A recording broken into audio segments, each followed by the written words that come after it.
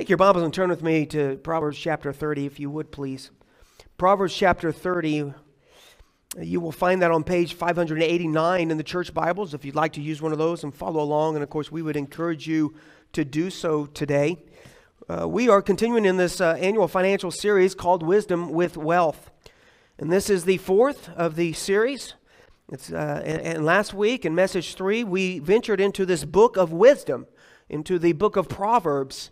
And we talked about trusting the Lord with all our hearts. We talked about acknowledging Him in all our ways. And we realized, hey, that includes trusting Him and acknowledging Him even in our finances. Amen. And this week, we are going to continue looking at several other proverbs that will further encourage us to trust and to acknowledge what God has said in His Word about practicing wisdom with wealth. There is a story about a pilot who would always look down intently at a certain valley in the Appalachian Mountains every time that he flew his plane over it.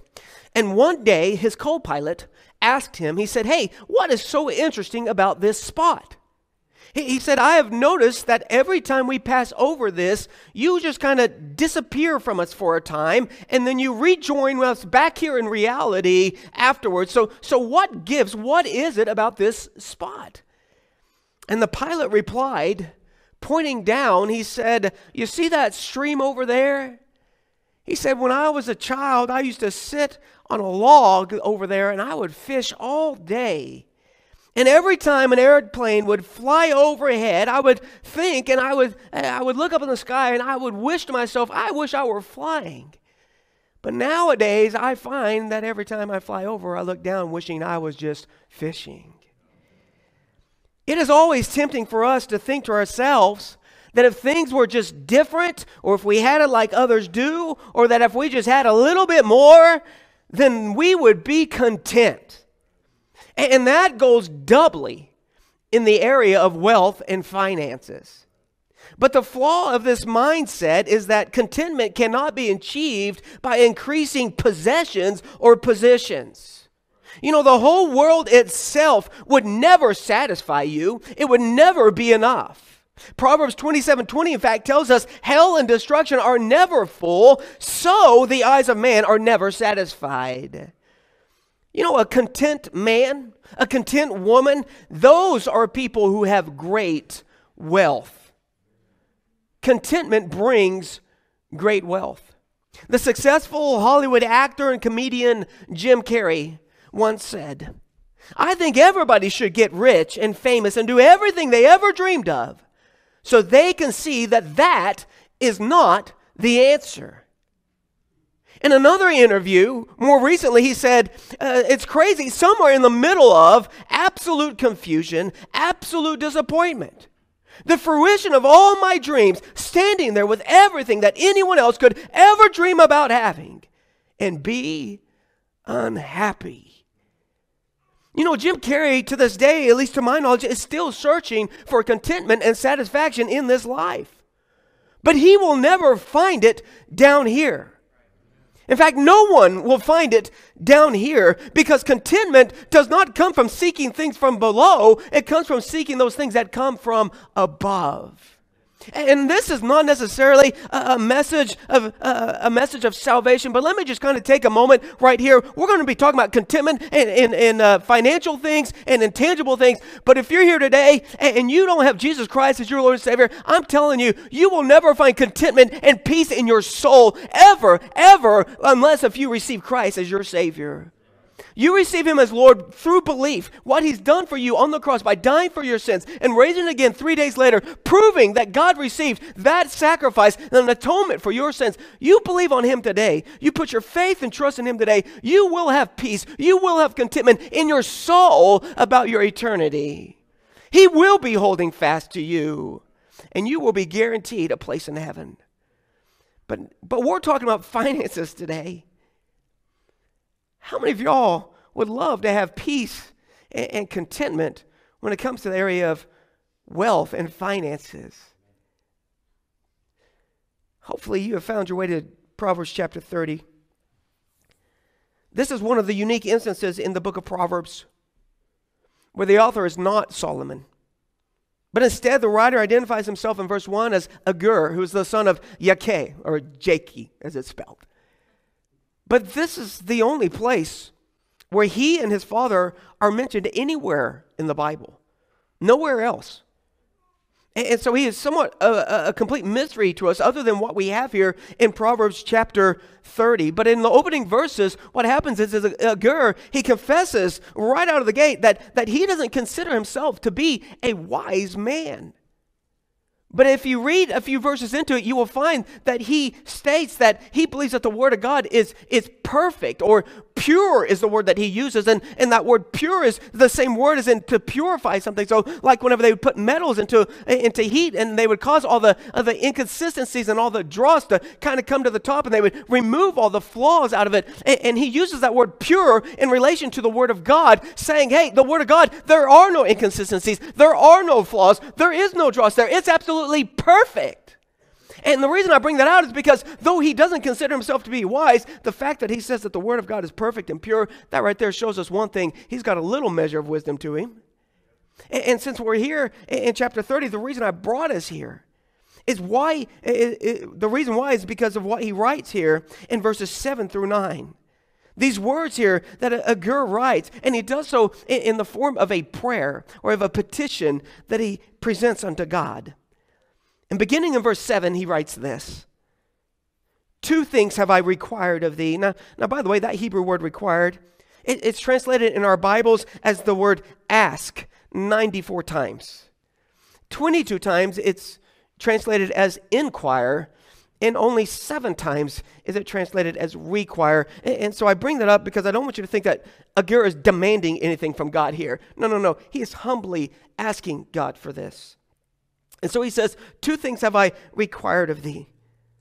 Deny me not them not before I die. Remove far from me vanity and lies.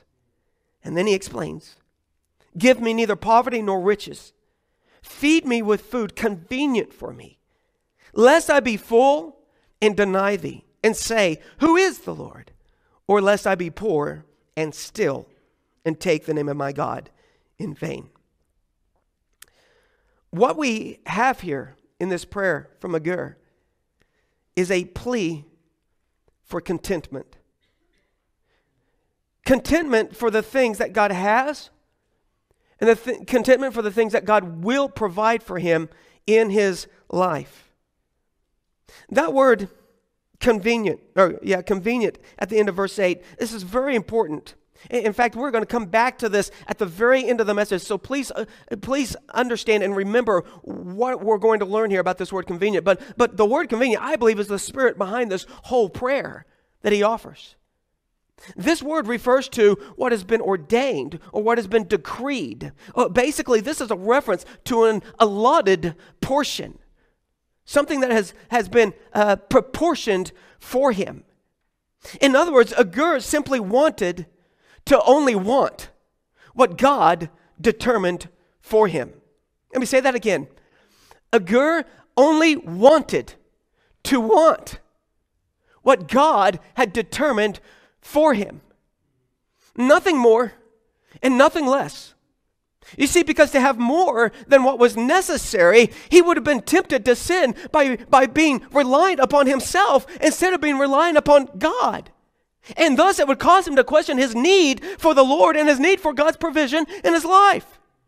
But for him to have less than what was needed daily, I mean, to be put in genuine poverty, that might tempt him to sin by feeling like he needed to go out and to steal in order to make ends meet or to put food on the table. This is the spirit behind Agur's prayer. He wants only to want what God has determined or allotted for him. And by the way, the fact that he's praying this shows us that he is struggling to only want what God has for him. Amen? Can you relate with that? You know that you should only want what God wants for you, but you struggle to want what he wants for you. And this is where Agur finds himself.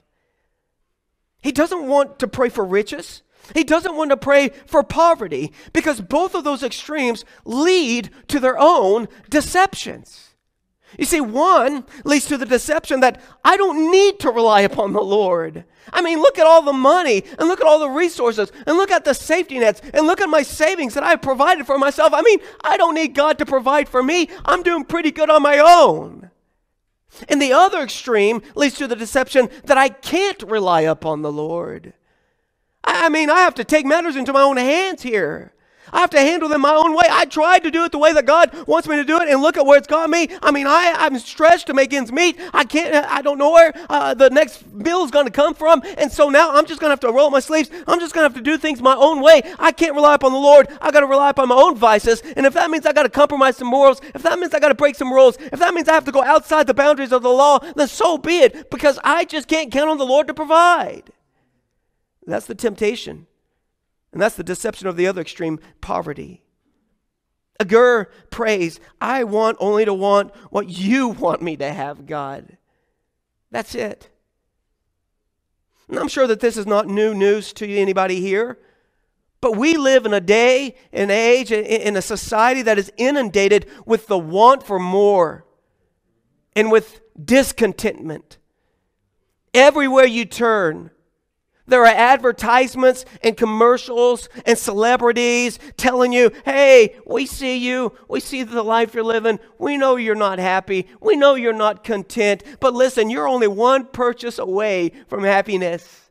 If you just buy this product of mine, if you just buy this thing that I'm selling, then you'll have happiness and it will satisfy. Sadly, with the influx of social media platforms like Facebook and Instagram and Twitter and all those things, it has made the sins of discontentment, of greed, of covetousness, of jealousy way too easy and way too commonplace for many of us. People are constantly comparing the things that they see there posted on other people's feeds. They're comparing those things to their lives. They're comparing what they have. They're comparing what they get. They're comparing where they go. They're comparing what they get to do. But what these people don't understand is as they're looking at this post after post and feed after feed, is that out of the pool of 500 or so people that they're following, of course there's at least one who's going to get a new car this month. Of course there's probably another who might get engaged. And then someone else who might go on a vacation, or someone who might get we want to leave the men out of here, might get a new gun, right? Because we're not exempt from this either, men. I mean, out of the 500 plus people that are revealed there in their feeds, surely one is getting to do that. But you know what we think? After reading all these posts where they post only the highlights of their life, we shut the app or we walk away from the computer thinking, man, we are the only ones in the world who are not living this wonderful life, who is not satisfied with my life, who is living this or is in the state of not being able to be content with my life. We think that we're the only ones and everybody else is living a better life than I am. Come on, people. They don't consider that was only 4 people out of the 500 or so that they're following. And they think they're the only ones. They continually feed this discontentment multiple times a day. Let me just tell you, they named that right. It's called feeds that you're following there. And I think some of us just need to fast from the feeds, amen? But they feed this state of discontentment every time they click and they scroll and they scroll and they read and they read. And here's the deal. They compare their life to other people's. Let me just tell you, comparison is an enemy of contentment. But people are making foolish financial decisions, amongst other foolish decisions based off this, but we're dealing with finances today, but they're making foolish financial decisions based off their growing discontentment. Someone said, and I couldn't track it down, but they said, never have we had more and enjoyed less. Boy, there's a mouthful. When will we learn that money does not bring happiness and stuff never satisfies? When will we learn that? These are part of the vanity and the lies that Agur is praying that he would have removed far from him in verse 8. These are part of the lies and the vanity that he wants God to remove from his life. And before we get to that, the lies and the vanity, I believe it is key for us to take note how he begins this petition in verse 8. I want you to look at it again. Agur starts out there in verse 8 by saying, remove far from me vanity and lies. Remove. Notice what he's doing here. He's asking the Lord to remove these things from him for him. He's asking the Lord to remove these things. Agur is not so presumptuous as to assume that it is within his own willpower to be able to resist such temptations of this discontentment, friends. He understands his weakness. This shows wisdom in the man. He's probably tried and he finally realizes, I can't do this. God, remove this from me. He calls out to God to remove it. You understand that it is not natural for us to be content with what we have. You know that, right? When I say natural, what I mean is it is not natural for our carnal nature, for our fallen sin nature of the fallen sin nature of mankind, which we all have. It is not natural for us to be content, but rather it comes naturally for us to be discontent. It is natural for us to be covetous. If you have any question or doubts as to the truth of that statement, I'd encourage you just go sit in the nursery one of these days. And you examine those toddlers with the toys. One of them can be sitting there enjoying himself, just playing with his little toy that he has, and then another toddler gets dropped off, and that toddler goes on over to the toy bin, and he pulls out another toy. And so that all of a sudden, the one over here who was all happy with the toy that he had before, now realizes there's another toy they can play here. And all of a sudden, he wants what that toddler has over there. And you hear the subtle but the clear words, mine, come out of his mouth. Mine. Oh, sure, that other toy had been there the whole time. In fact, that first toddler had walked by that toy in the toy bin on his way to get the other toy that he had been playing with. But now that he sees it in the hands of this other one, all of a sudden, he wants that toy. I'm telling you, it doesn't come naturally for us to be content. And I'm not just talking about toddlers here. This is all of us. Amen. Why? Because it's natural for us to covet and not be content. You know, you don't have to teach your kids to covet or to be greedy or discontent. But we do have to be taught to be content with what we have. Amen? You get what you get and you don't throw a fit. Even the Apostle Paul said in Philippians chapter 4, verse 11, he said, not that I speak in respect of want, for I have learned in whatsoever state I am in, therewith to be content. I know both how to be abased and I know how to abound everywhere and in all things. I am instructed both to be full and to be hungry, both to abound and to suffer need. I can do all things through Christ, which strengtheneth me.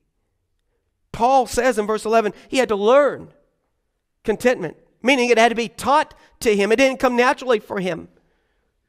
When he found himself in hard times, times when he lacked the basic necessities of life, he had to learn to be content in those times. Even though he was faced with hunger, even though he was in bonds, even though he was suffering in those moments, he had to learn to be content, knowing that his God would never leave him nor forsake him, as Hebrews tells us. And therefore, it was God's will. If it was God's will for Paul's life to continue on, then God was going to provide what Paul needed in order to continue on.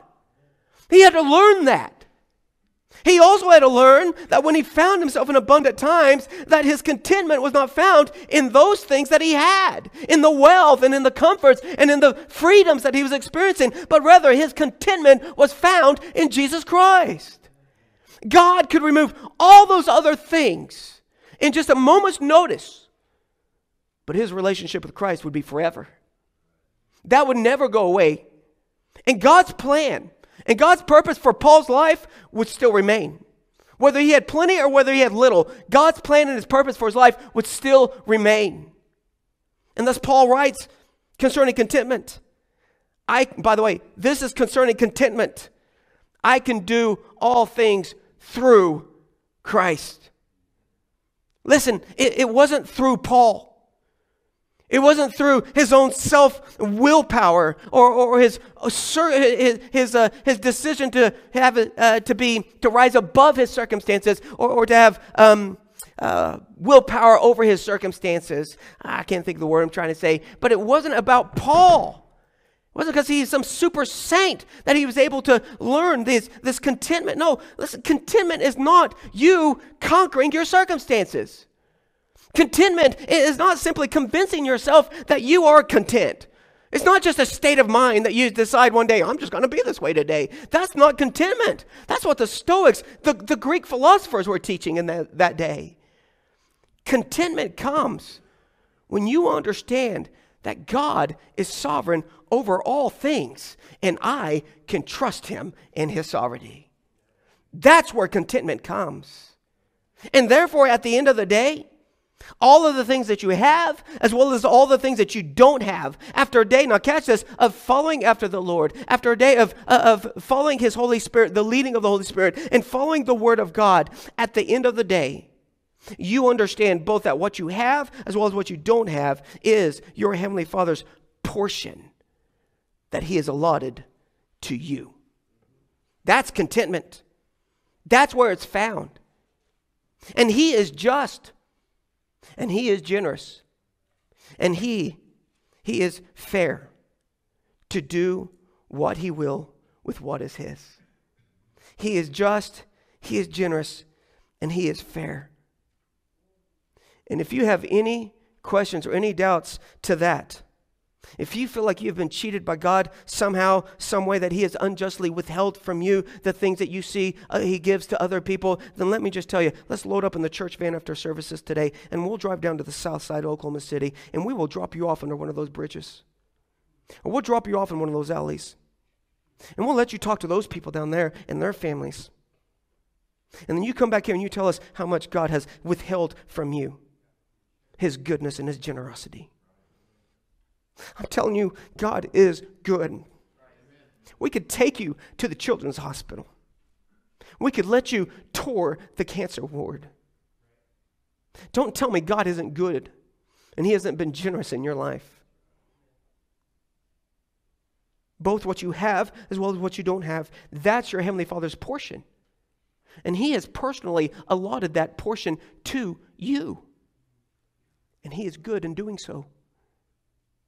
Once we learn and we see that all that our good Father has given to us is out of his good grace, then we will begin to learn contentment. And you can be content with such things as you have. Listen, contentment goes so much further than simply being satisfied with where you are. But rather, it's knowing that God has a plan for your life and you're living it right now. Not when he gives you the next thing, then you start living his plan. No, you're living his plan right now. And that as you continue to follow his plan and you continue to follow his will through obedience, he will continue to provide for you as is needed.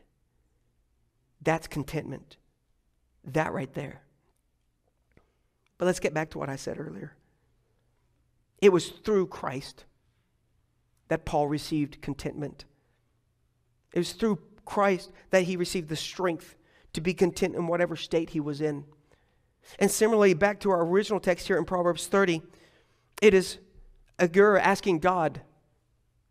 It's through God's power that he's asking that he remove far from him vanity and lies. It isn't through sheer willpower. It isn't through a new mindset. It isn't by you turning over a new leaf, but it is by calling for and depending upon the power and the strength of God to be content. That's where you find contentment.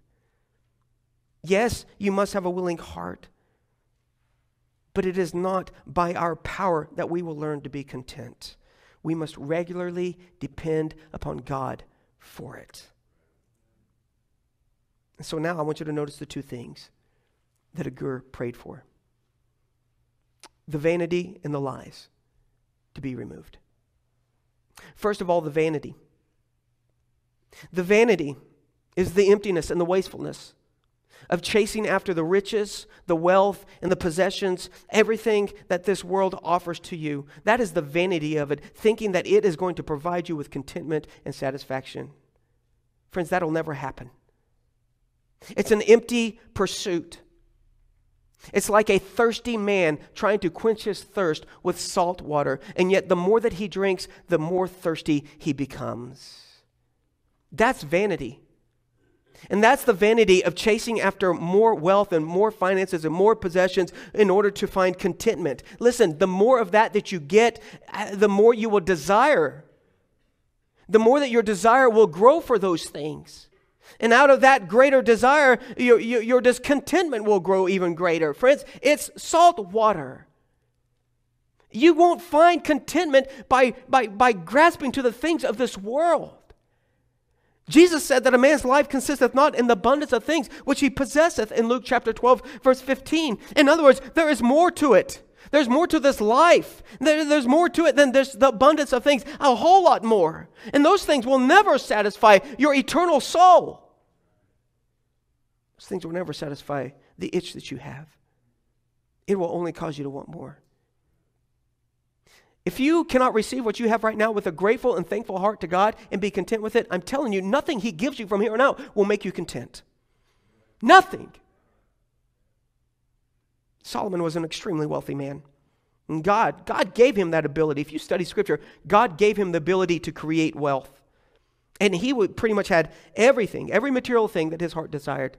Everything, all the best and the brightest and the greatest that this world offered to him, he had it. And if he didn't have it, he had the means to get it. Not only did he have the means to get it because he was the wealthiest man at the time, but he also had the means to get it because he was a king. So he had the power to get it. But I want you to listen to what Solomon wrote. In Ecclesiastes chapter 5, verse 10, he said, "He that loveth silver shall not be satisfied with silver, nor he that loveth abundance with increase. This is also vanity." Vanity. This is the thing that Agur prays to God concerning. That God would remove such vanity far from him. That he would not waste his life chasing the wind, so to speak.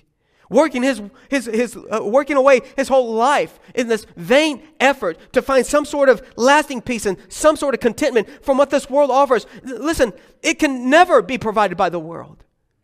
It only comes through God. Proverbs 14:30 tells us a sound heart is the life of the flesh, but envy is the rottenness of the bones. In other words, it will destroy you.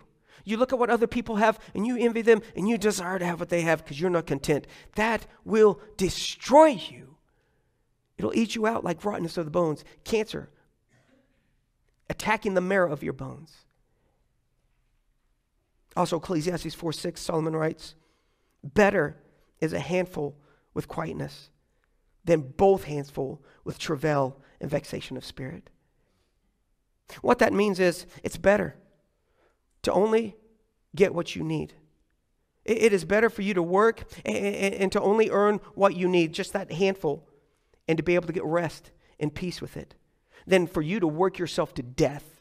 That's the travail and the vexation of spirit here. It's better than to work yourself to death in order to get more, both hands full. And in the process, you destroy yourself. Boy, that is something that we can read and we can say, but to actually live it out and to express it in our hearts, that's a whole other thing altogether, isn't it? We work ourselves to death just to get more than what we really need. For what? To keep up with the neighbors? To keep up with the boys over at the office? To keep up with those other ladies at the gym? To keep up with that irritating in-law every Christmas who comes by and he's always bragging about his annual profit margin? I mean, again, I ask, for what? Why are we doing this? To provide a better life when we're actually destroying the life of those we love. Working ourselves to death. Perhaps there's someone here today who ought to be praying this part of Agur's prayer and say, "God, remove far from me this vanity. I don't want to chase the wind with my whole life trying to find peace and contentment with things of this world. It's a waste of my life. God, remove that vanity far from me." We've got to be careful. I understand about what we say here and what I'm talking about when we speak of being content. And hopefully you have the discernment to understand what I'm saying. Because we're not speaking about speaking out against being ambitious and being motivated, taking the things, that portion that God has allotted to you and actually investing it and making it increase or making it better. We're not speaking against that when we say you need to be content. But we're also not speaking and trying to advocate for laziness or for complacency either, because those aren't biblical.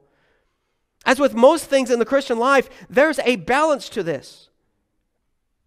And we are to be stewarding. We're to be maintaining. We're to be taking care of the things that God has entrusted unto us, the portion that He's allotted to us as individuals. And so just for an example, and I know this sounds kind of silly, but just for an example, if your dryer breaks down and it needs to be repaired or replaced, then by all means, repair or replace it. Don't sit there and say, well, it burned up, but I'm just going to be content. I guess I can just hang the clothes outside on the fence and let them dry. For crying out loud, repair the dryer or buy a new one. If God's provided the means for you to do so, and it doesn't take away from you robbing and cause you to rob God or other commitments that you have, by all means, that is not discontentment to say, well, the dryer's old, now kaput, we got to go buy a new one. Oh, you're just so discontent, chasing that American dream. A dryer? But you know what I'm saying here. Good stewardship, yes. But our contentment is found in Jesus Christ. Maybe, I hope this story, because it's rather lengthy, I hope it makes a clear picture for you what I'm trying to say. There's the story of this older gentleman who sold sandwiches from his sandwich stand in the city. And there was a younger man, a businessman, who every day would come by and he would buy a sandwich from this man at his stand. But when he arrived one day, he saw that this older gentleman was closing up shop early. And he asked him, he said, why are you closing up so early? And the older gentleman said, well, because I made enough money for today. I'm going to go home and sit on my porch and drink some tea with my wife. The younger gentleman said, you can't close early. That's no way to run a business. You should stay open all day. The older gentleman said, oh, okay. Why? Well, because you can make more money, the businessman answered. Okay, and then what would I do? The sandwich salesman asked. Well, if you made enough money, you could open up another sandwich stand and you could make even more money. And the more money that you make, the more stands you could open. And the more stands you open, the more popular your sandwiches will become all throughout the city. And the demand for them will be skyrocketing. And then you eventually have a whole chain of sandwich stands all throughout the city. The older gentleman was interested. He said, okay, and then what would I do? Well, then you could buy a new car. You could buy a bigger house. You could take some trips. You could hire people to manage your business for you. The older gentleman says, well, really? Then what could I do? And the young man said, well, I don't know. I guess you could just do whatever you want with your life. Like you could just stay home if you want to sit on the porch and drink tea. The old man said, I can do that right now. I guess I have enough. He closed up his stand and went home to his wife. There's wisdom there. Better is a handful with quietness than both hands full with travail and vexation of spirit. Too many people lose out on the blessing of what they have for the desire of what they want, what they don't have. They lose out on the blessing of what God has given them right now for the desire of things that God hasn't given them, and maybe He never will. They rob themselves of the blessing of what God has allotted to them. There's another verse in Ecclesiastes 6, verse 9, which speaks to this. And Solomon writes, better is the sight of the eyes than the wandering of the desire. This is also vanity and vexation of spirit. The sight of the eyes is what you can see, what you can lay hands on, that tangible thing that you have in your possession right now. The wandering of the desire is just stuff that's out there somewhere that you sure wished and hoped, and oh, golly gee, I hope I can get enough money to buy that. It's better to cherish what you have right now rather than let it go to waste because you're pursuing other things. Secondly, not only did Agur pray for God to remove him, far from him, vanity, but he also prayed that God would remove the lies. I tell you, riches are so deceptive, aren't they? They deceive in the most elect. There are many lies that are associated with wealth. Mammon makes many promises. but it rarely delivers on them. How many of us have ever thought, if I only had this amount of money, I would be set for life? Come on, let me see. Anybody ever think that? You bunch of lying gas bags. Come on now. If I just had this amount, I'd be set for life. But did you know that statistically, that isn't necessarily true? Posted on an article of debtfreedoctor.com. Sounds official, doesn't it? But in this article, studies showed that some 70% of all lottery winners ended up broke again, and the majority of them within 2 to 3 years of winning their millions. Studies also show that only 2 years after retirement, 78% of former NFL players, multimillionaires, have gone bankrupt and are in financial stress because they're jobless or because of divorce settlements. Marriages and families they lost because they were committed chasing the American dream. Within 5 years of retirement, an estimated 60% of all NBA players are going to be broke. It's just as Solomon put it in Proverbs 23:5, for riches certainly make themselves wings, and they fly as an eagle toward heaven. Boy, isn't that true? It is a lie. It is a lie of riches. If I had this amount of money, I'd be set for life. It's a lie. Another lie that many people believe is that if they just had more money, well, it doesn't have to be this figure, just more than what I have right now, then they would be happy. But oftentimes, when money promises a blessing, it delivers a curse. Proverbs 13:11 says, wealth gotten by vanity shall be diminished, but he that gathereth by labor shall increase. Proverbs 1:32 states, the prosperity of fools shall destroy them. And certainly that is proven through those lottery statistics that I just read, where 70% of them end up broke. But did you know what? Many of them don't just end up broke, many of them end up broken. Their lives shattered and destroyed because of their riches. It's what they call the curse of the lottery. It is a real thing. You can look it up. But friends, it isn't a curse at all. It's a principle that is taught in God's word. The prosperity of a fool shall destroy them. And it's shocking, which by the way, a fool is not just somebody who's stupid. Remember, the fool is one who denies that there's a God. Those who deny that a God are those people who don't live according to God's word. They pretend like it's really not God speaking to them. And therefore, if you're living outside what God's word says, guess what? You're a fool in this matter of money. And it'll destroy you. But it's shocking to read the accounts of those who win big in the lottery, only to have their lives changed instantly, as promised, changed instantly, but not for the better. It's changed for the worst. Look it up on the internet sometime. It'll break your heart to read some of the stories of what has happened to these people who thought that what they had received was going to bring them so much happiness, when in reality it brought them so much sorrow and even death. Families divided, marriages destroyed, lives threatened, homes and vehicles burglarized, constantly money being stolen from them or them being conned out of money. I remember Pastor Greg Laurie telling a story one time of a man by the name of Jack Whitaker. And he won $315 million in Powerball lottery. But shortly after he won that, he was at a bar. That was bad, but he went to a bar and he was drugged. They slipped something in his drink, and the people working behind the bar who heard about his money went out to his car, broke into it, and stole $545,000 from him. Eventually, his wife divorced him because winning all that money changed him. Then a friend of his granddaughter was found dead in his home, and drugs were suspected because his granddaughter was a drug addict. In fact, 3 months after that 17-year-old granddaughter, who was the apple of his eye, he was going to leave all his money to her. He had just changed his will, and it was all going to her. She died of a drug overdose, which, catch this, she purchased with that $2,000 a week allowance that he gave to her every week. After that, Jack began to struggle with gambling, with addictions, with alcohol. He was continually a victim of robbings and scandals and lawsuits. And he was quoted several times as to saying, I wish I'd just torn up that lottery ticket. Jack died July 1st, 2020.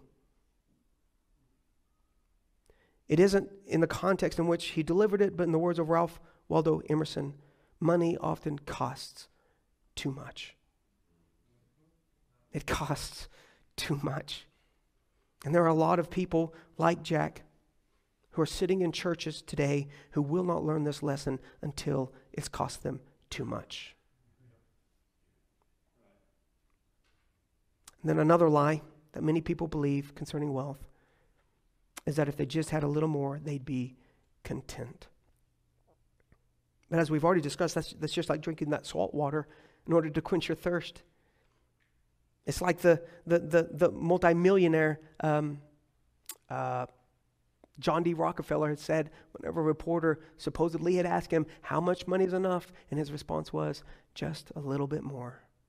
Friends, that is always going to be the answer of those who have not learned to be content. Just a little bit more. Never be content. And that brings us back to the main point of this whole message and the whole point of Agur's prayer here. Remove far from me vanity and lies. Give me neither poverty nor riches. Feed me with food convenient for me. You remember what that word convenient means? What is proportioned, what is allotted to me. He's praying, God, just give me that.